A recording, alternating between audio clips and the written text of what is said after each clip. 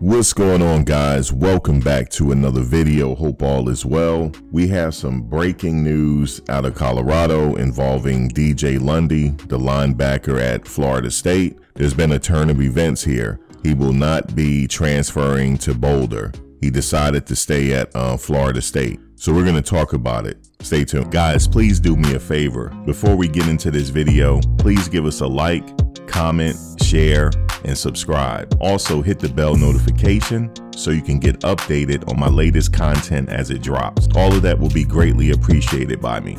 All right, so like I said, there's breaking news here. Florida State, it says, had plenty of surprise exits during the recent NCAA transfer portal window. The biggest was the departure of rising redshirt senior linebacker DJ Lundy, who was primed to play an integral role in the 2024 season, with Kalen DeRoche and Tatum Bethune graduating and beginning their professional careers. It seemed like Lundy was gone after committing to Deion Sanders and the Colorado Buffaloes on Christmas Day. However, there now appears to be a growing chance that he'll finish his college career in garnet and gold, according to a report on On3's Pete Nakos. Lundy has withdrawn from the transfer portal and is moving toward staying with the Seminoles. They went on to say that this could be an absolute massive turn of events for Florida State, as the program is currently down to just 6 scholarship linebackers.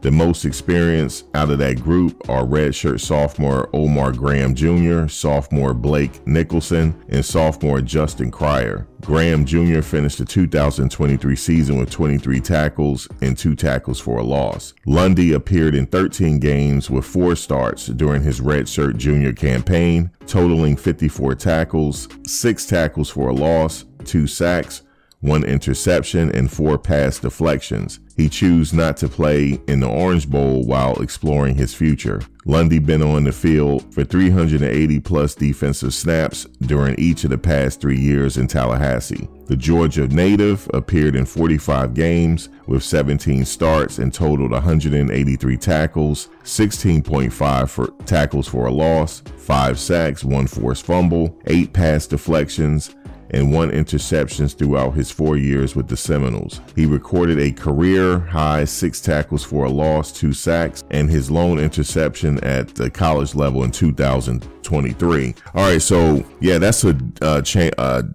turn of events here, and what could possibly be the cause here? He could have had some coaches in his ear to have him rethink his decision. Like, listen, you know, this could be your last year eligibility. He might have 2 years left, I'm not sure, but they probably like, listen, you're going to a new program, you got to learn a whole new system. I don't know if it's guaranteed that you're going to start. They probably said a lot of these things to him to make him reconsider, because that would have been a really good pickup for Colorado to have him start with the Buffaloes, but because he brings a lot of experience. And who knows, it could be a lot of things he'd been listening to at Colorado that could have changed his mind. You know, transfer last year from Florida State, Bishop Thomas, is now suspended from the team. Also, Derek McClendon is pursuing his NFL dreams. You don't know, anybody could have talked to him, but this is definitely a blow in the recruiting and the transfer portal for Colorado. It's definitely a big blow,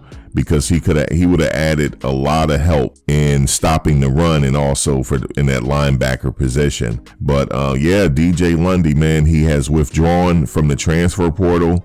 Guys, let me know what you think below. Like, comment, subscribe. I'll talk to you in the next one. Take care. Thanks for watching, guys. But before you go, please like, comment, share, and subscribe. Also hit the bell notification so you can get updated on my latest content as it drops. If you have any video ideas, feel free to leave a comment below. Take care.